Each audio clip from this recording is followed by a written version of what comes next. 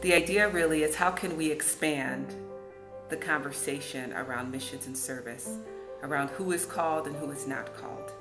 And so perhaps it answers the question of, what does it mean to be in missions or in service? And how does my story connect with that?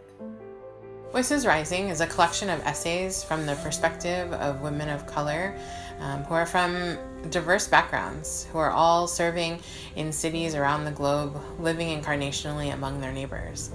Voices Rising is about their callings, their journey in ministry, their families, their struggles in the midst of the call to find and restore hope in the cities where God has placed them. If you find in many missions books or history books about missions, you don't often find many stories about women, and less so about women of color. And so there was a need to bring together women who are working in places of service and mission around the world to share their stories with others. Voices Rising seeks to explore questions like, what life experiences in the past led to a life called to live and serve in urban cities around the world?